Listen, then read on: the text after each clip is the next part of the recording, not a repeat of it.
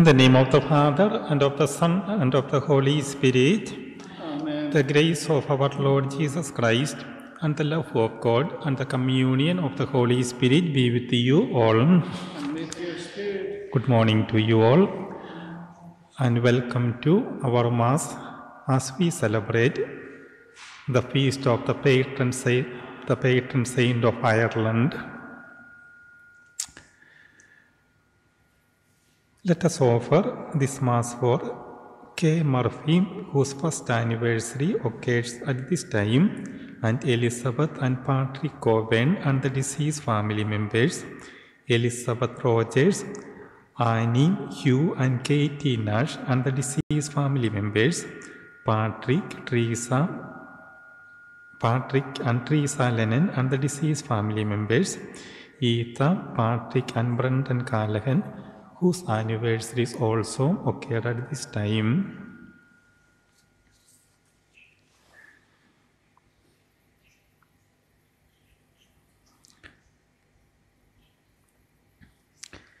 Eternal rest grant unto them, O Lord, and let perpetual light shine upon them, and may they rest in peace. Amen.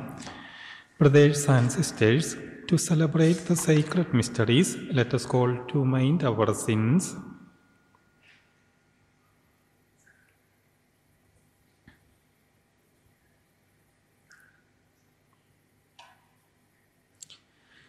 I confess to you, Almighty God, and to you, my brothers and sisters, that I have greatly sinned in my thoughts and in my words, in what I have done and in what I have failed to do. Through my most grievous fault. Therefore I ask Blessed Mary, ever Virgin, all the angels and saints, and to you, my brothers and sisters, to pray for me to the Lord our God. May Almighty God have mercy on us, forgive us our sins, and bring us to everlasting life. Glory to God in the highest, and on earth peace to people of good will. We praise you, we bless you, we adore you, we glorify you. We give you thanks for your great glory.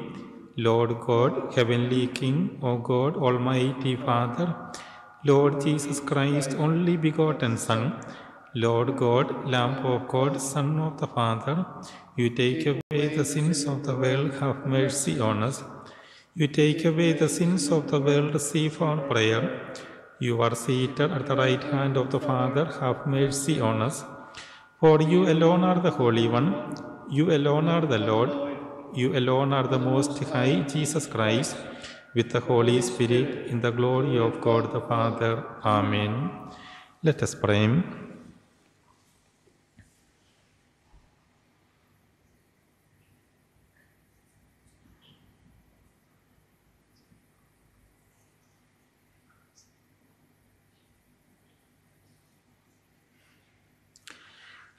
Lord, through the work of Saint Patrick in Ireland, we have come to acknowledge the mystery of the one true God and give thanks for our salvation in Christ. Grant by his prayers that we who celebrate this festival may keep alive the fire of faith he kindled.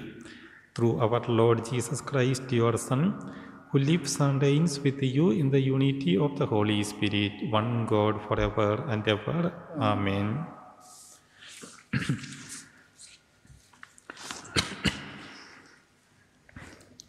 First reading, a reading from the prophet Jeremiah.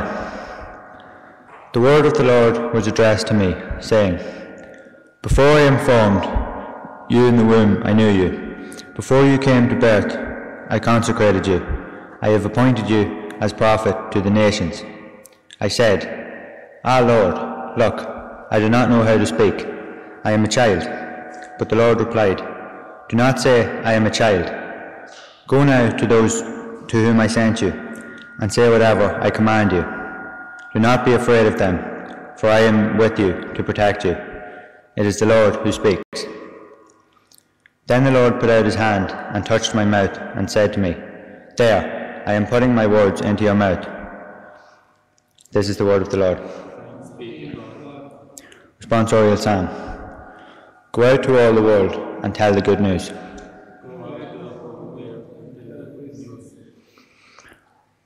O praise the Lord, all you nations. Acclaim him, all you peoples. Go out to all the world and tell the good news. Strong is his love for us. He is faithful forever.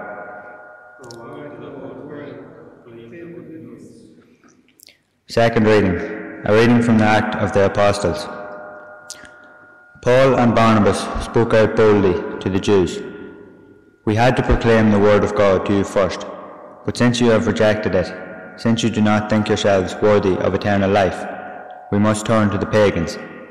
For this is what the Lord commanded us to do when he said, I have made you a light for the nations, so that my salvation may reach the ends of the earth. It made the pagans very happy to hear this, and they thanked the Lord for his message. All who were destined for eternal life became believers.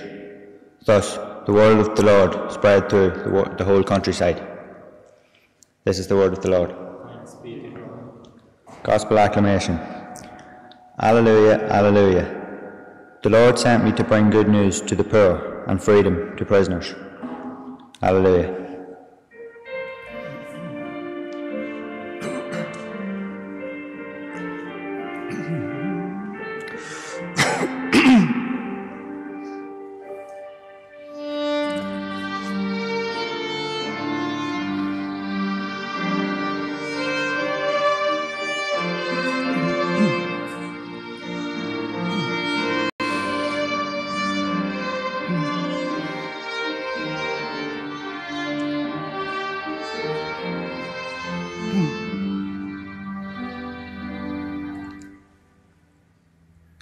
The Lord be with you. A reading from the Holy Gospel according to Luke. The Lord appointed 72 others and sent them out ahead of him in pairs to all the towns and places he himself was to visit. He said to them, "The harvest is rich, but the labourers are few. So ask the Lord of the harvest to send labourers to his harvest. Start off now, but remember, I am sending you out like lambs among wolves. Carry no purse, no haversack, no sandals. Salute no one on the road. Whatever house you go into, let your first words be, 'Peace to this house.' And if a man of peace lives there, your peace will go and rest on him. If not, it will come back to you. So stay in the same house, taking what food and drink they have to offer. For the labourer deserves his wages. Do not move from house to house. Whenever you go into a town where they make you welcome, eat what is set before you. Cure those in it who are sick, and say, 'The kingdom of God is very near to you.' But whenever you enter a town and they do not make you welcome, go out into the streets and say, 'We wipe off the very dust of your town that clings to our feet and leave it with you.' Yet be sure of this, the kingdom of God is very near. But I tell you, on that day it will not go as hard with Sodom as with that town." The 72 came back rejoicing. "Lord," they said, "even the devils submit to us when we use your name." And he said to them, "I watched Satan fall like lightning from heaven. Yes, I've given you power to tread underfoot serpents and scorpions and the whole strength of the enemy. Nothing shall ever hurt you. Yet do not rejoice that the spirits submit to you. Rejoice rather that your names are written in heaven." And this is the gospel of the Lord. Praise to thee, Lord Jesus Christ.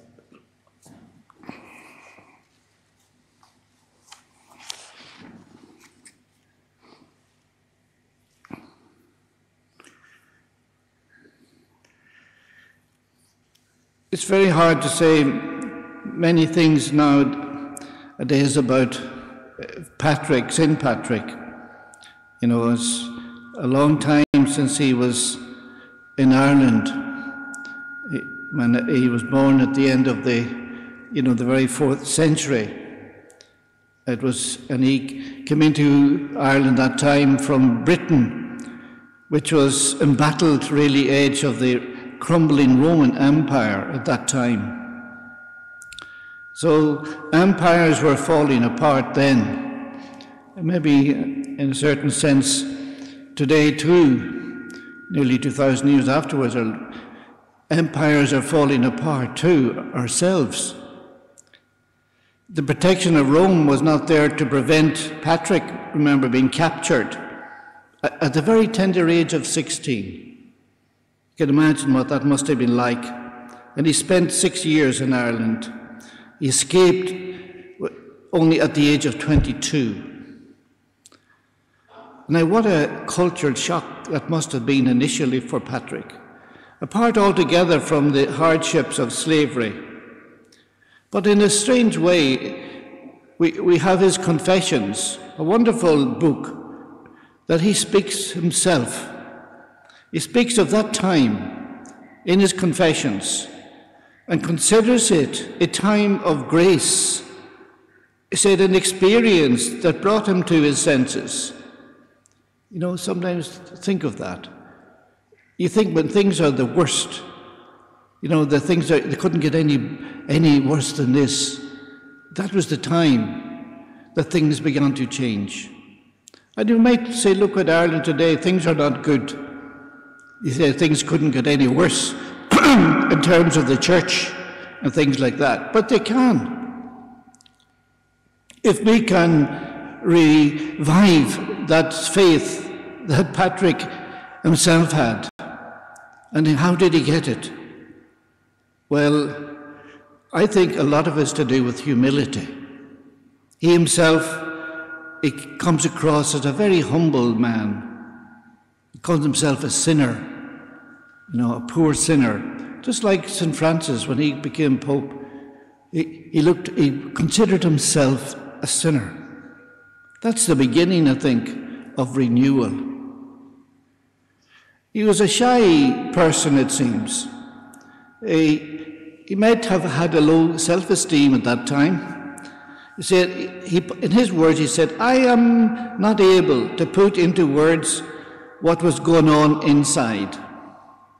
He found it difficult to put words on what was happening to him. But he used a striking image to describe his life at the time he was taken captive. Before, he said, I was humbled. I was like a boulder, buried deep in the bog. Then he who is powerful came, and in his mercy not only hauled me out, but shouldered me up and set me on top of the fortifications. What a spiritual conversion he indeed experienced. But it was all due to God and his mercy, according to Patrick. He who is mighty, who is merciful, did all of that, he said.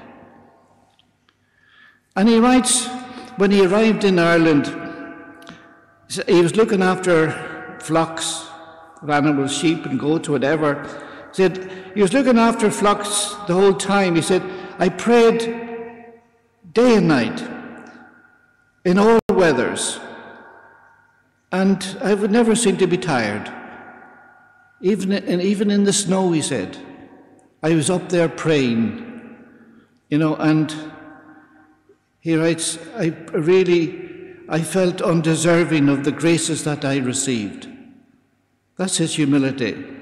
I think he probably experienced a real mystical kind of prayer. He said, the Holy Spirit had taken hold of me. The Holy Spirit. He didn't know if God was praying within him or beside him, above him, or whatever. We have his Patrick's breastplate, haven't we? I think it might come from that, the way he prayed, how he experienced God. He said, I actually saw him praying within me. That must be the Holy Spirit. This was a time, of course, of great loss in Padraig's life. But, of course, it was also, as we know, a very deep spiritual, personal growth experience too. And that spiritual renewal that was formed then became the basis of his extraordinary missionary work in Ireland many years later. You know, it's often the way in our own lives, isn't it, that the most painful experiences can also be the most life-giving for ourselves and for others. At any stage in our lives, we can find ourselves in a kind of exile experience. Even the present pandemic experience of many people that feel isolated, almost exiled in many ways. And our whole personal landscape changes. We feel maybe lonely, frightened, estranged sometimes. Some poor people are very frightened, indeed, even these days. And they might feel crushed. You know, but remember, we are not alone. As Padraig tells us, we are not alone at such times. He is always close to the brokenhearted, those whose spirit is crushed, working to bring something new out of what is dying. And I hope and pray that that is happening to us, to our country today. Something new is happening.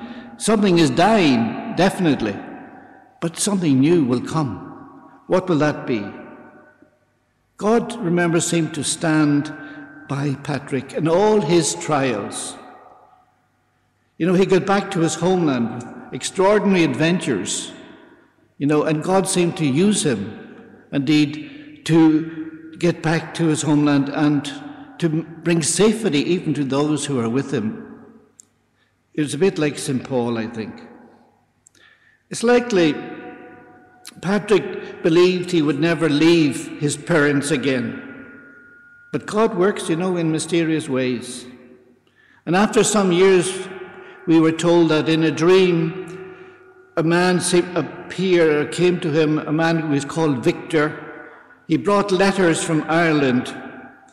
And in the vision, he heard the voice of the Irish call out to him, "O holy boy, we beg you to come again and walk among us. O holy boy, we beg you to come again and walk among us." That got into his heart. He couldn't get it out of his mind. And after studying for the priesthood, he was eventually sent on mission to Ireland as a bishop. He tells us that himself. But in the course of that difficult mission, he says that he often felt the urge to go back to his homeland, but knew that this was God's call. It's not I, he said, but Christ the Lord who ordered me to come here and to be with these people for the rest of my life. That was his commitment. What a commitment. His missionary adventures are like those, I said, of St. Paul, the greatest missionary in the church. God, he said, saved me on 12 occasions when my life was in peril, as well as rescuing me from a number of treacherous situations. Indeed, he was prepared to give everything for the name of the Lord and to teach the people and to baptize them. His love for the Irish is clear. He said, the truth that Christ put into my heart, he said, has stirred a great affection inside me for the people and the children of this neighbouring land. For him, the neighbouring land is Ireland. And that's the reason, he said, I left my homeland and family. I have put my life, he said, on the line, put it at the Lord's disposal, so that I can evangelize these poor pagans whatever my unworthiness. That's the type of people we need today too. People prepared to give everything, to put our lives on the line, indeed for the faith, to evangelize again our own country. I think we can't glory today in vocations and read in the gospel. Indeed, the harvest is rich, but the labourers are few, and it's very, very true. And I was told last year in Ireland, could you imagine a country that has provided priests for all over the world for years and years and years? I think they'd only one priest, ordained for the priesthood in Ireland last year. That is the reality that we are facing today. So we need the spirit of Patrick to help us, to renew us. And, when he died himself, Ireland was a transformed country. He baptized thousands. And he tells us, of course, that he never took a cent from the thousands he baptized. He wouldn't take anything. And people said would offer him gifts. They would offer him jewelry. Some women would come with different things. But he always promptly returned all these things. Some of them didn't like it, but he did that. He would not allow anything to compromise his ministry. And of course, an amazing religious revival enveloped the country of Ireland at that time. And even the life of consecrated virginity began to soar in this country, where he had nothing before. A country that was steeped in idolatry and all sorts he called it, of old nonsense, as he put it. All his success, though, he attributed not to himself, but simply to the grace of God. The story of Patrick brings home to us, I think, the unexpected nature of God's call to all of us. You never know where God is calling, how he calls and who he calls, and the way he calls us. God can surprise us. He will, please God. He will surprise us today. I think he is doing it, because God's purpose for our lives can be so much greater than our own plans. Put them in the hands of a loving, merciful God who loves us. Patrick has a message for us today. We, the Irish today, he has a message. Let us listen to him, to his humility, his prayer, his dedication, and his love for God, his love for the Trinity. In the name of the Father, and of the Son, and of the Holy Spirit. Amen.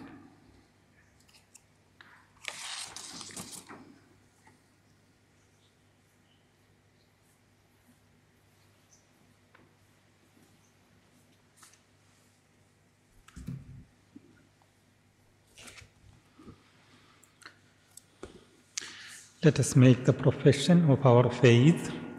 I believe in God the Father Almighty, Creator of heaven and earth, and in Jesus Christ, his only Son, our Lord, who was conceived by the Holy Spirit, born of the Virgin Mary, suffered under Pontius Pilate, was crucified, died, and was buried. He descended into hell. On the third day, he rose again from the dead. He ascended into heaven and is seated at the right hand of God the Father Almighty.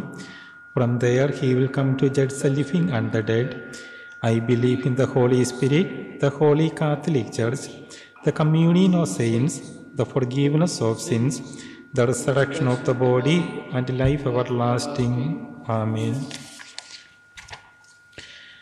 As we gather in spirit today to honor your missionary Saint Patrick, we thank you for the multitude of graces you have bestowed on us as part of his legacy, and bring our prayers to you with confidence and joy. In today's Gospel, we read how Jesus asked the apostles and all those who loved him to proclaim the good news to all creation. We pray that we, like St. Patrick, be blessed with the wisdom, grace and courage to proclaim the Gospel by our words and actions in our everyday lives. Lord, hear us. Lord, graciously hear us. As we celebrate the legacy of St. Patrick, our patron saint, we pray for the Church in Ireland that it may in humility recognise its mistakes, be open to reform and renewal, and wisely face the challenges of today's ever-changing world. Lord, hear us. Lord, graciously hear us. On St. Patrick's Day, we pray for all the people of Ireland that they may be filled with the courage and spirituality of St. Patrick and overcome the many challenges facing this country at this time. Lord, hear us. Lord, graciously hear us. We pray for Irish people all over the world, especially family and friends, that they may be safe from all harm and danger. We pray especially for those who have been unable to return home for some time on account of the COVID-19 pandemic, for all those separated from loved ones, and for those exiled in faraway lands. Lord, hear us. Lord, graciously hear us. We pray for those Irish people who have followed in the footsteps of St. Patrick as missionaries and as volunteers in developing countries, that God may bless their efforts to create a more just world. Lord, hear us. Lord, graciously hear us. We bow our heads and remember in silence our own personal intentions and the intentions of those who have asked for our prayers. Lord, hear us. Lord, graciously hear us. God, our Father, we thank you for sending St. Patrick to Ireland and pray that you bestow on us the grace to honor and protect his legacy. We make our prayer through Christ our Lord. Amen.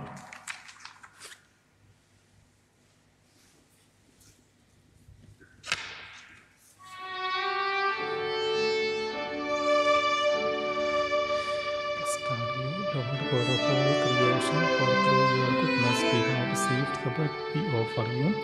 Fruit of the earth and work of human hands, it will become for us the bread of life. Blessed be God forever.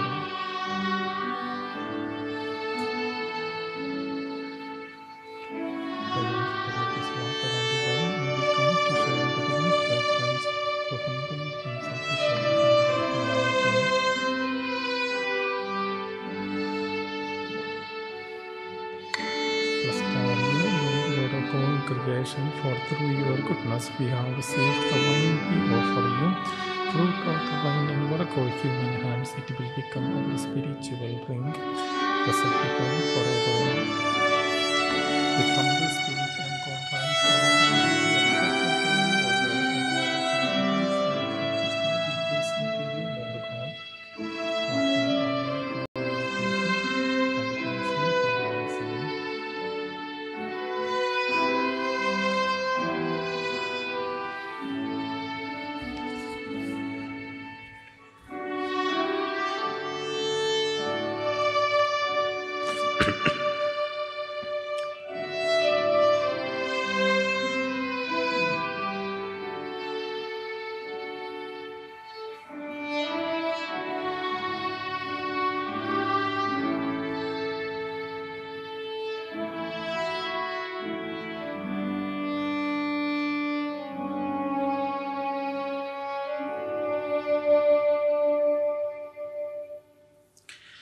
Pray, brothers and sisters, that my sacrifice and yours may be acceptable to God the Almighty Father.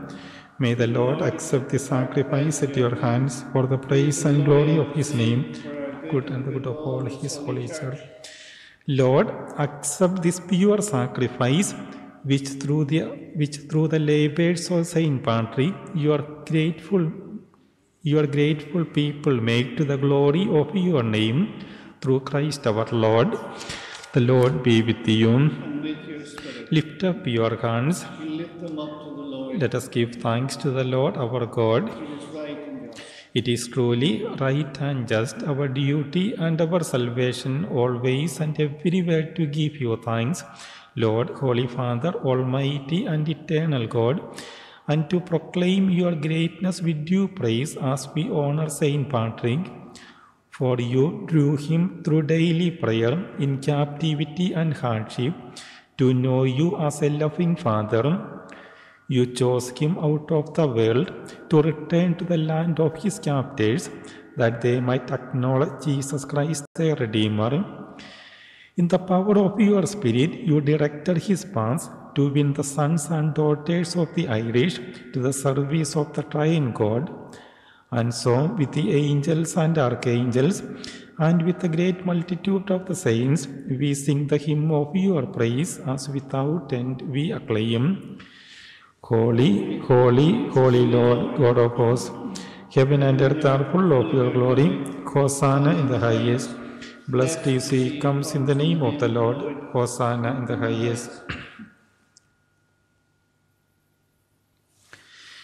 You are indeed holy, O Lord, the fount of all holiness. Make holy, therefore, these gifts we pray, by sending down your Spirit upon them like the dewfall, so that they may become for us the body and blood of our Lord Jesus Christ. At the time he was betrayed and entered willingly into his passion, he took bread and, giving thanks, broke it and gave it to his disciples, saying, "Take this, all of you, and eat of it, for this is my body, which will be given up for you."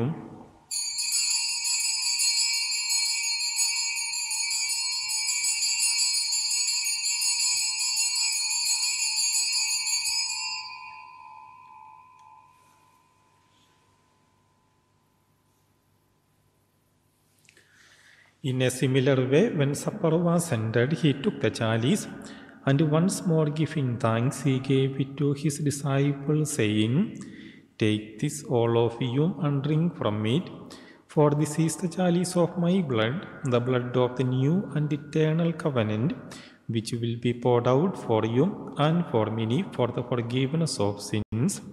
Do this in memory of me."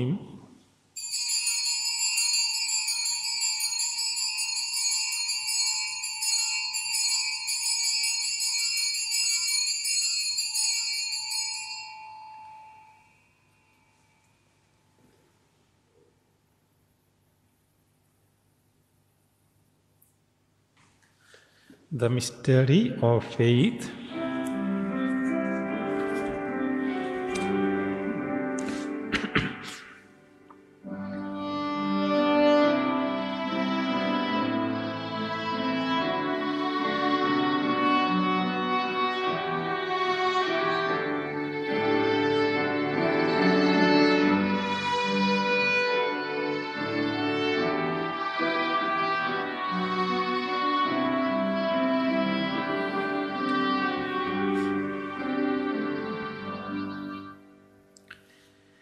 Therefore, as we celebrate the memorial of his death and resurrection, we offer you, Lord, the bread of life and the chalice of salvation, giving thanks that you have held us worthy to be in your presence and ministered to you. Humbly we pray that, partaking of the body and blood of Christ, we may be gathered into one by the Holy Spirit. Remember, Lord, your church spread throughout the world, and bring her to the fullness of charity, together with Francis our Pope, and Amen and Michael our bishops, and all the clergy. Remember your servants, Elizabeth and Patrick Coburn, and the deceased family members, Elizabeth Rogers, K. Murphy, Hugh and Katie Nash, and the deceased family members, Patrick and Teresa Lennon, and the deceased family members, Etha, Patrick and Brendan Callahan, whom you have called from this world to yourself.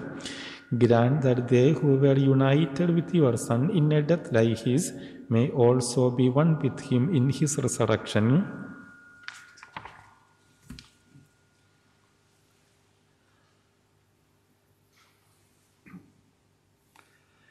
Remember also our brothers and sisters who have fallen asleep in the hope of the resurrection, and all who have died in your mercy. Welcome them into the light of your face.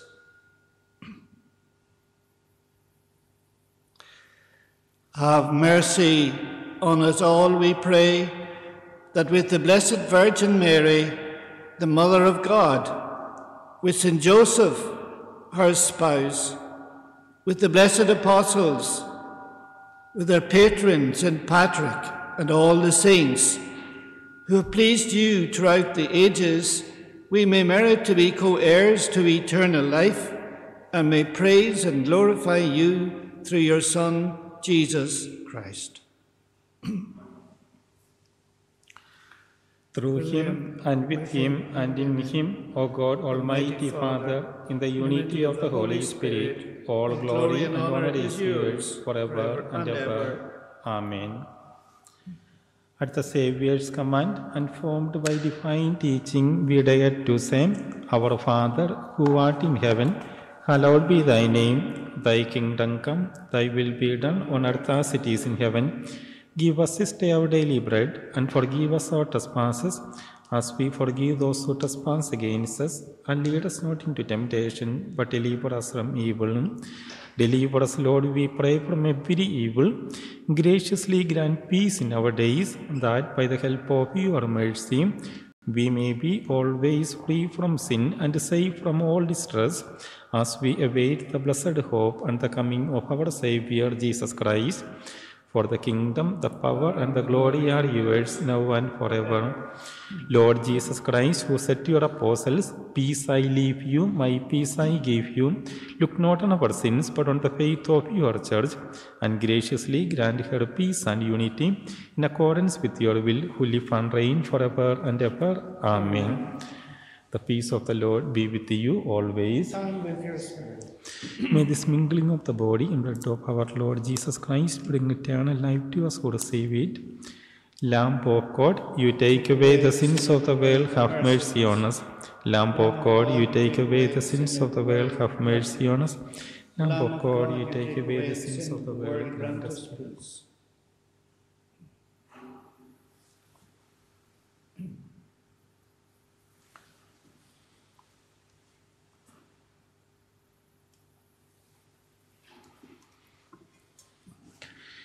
Behold the Lamb of God, behold him who takes away the sins of the world. Blessed are those called to the supper of the Lamb.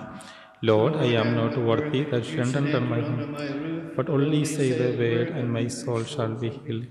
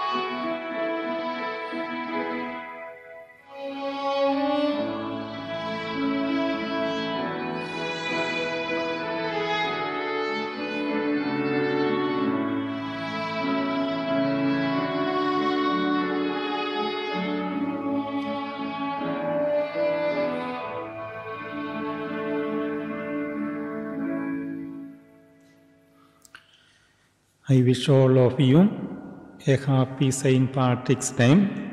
May St. Patrick always intercede for us. Many will come from east and west and sit down with Abraham, Isaac, and Jacob at the feast in the kingdom of heaven, says the Lord. Let us pray.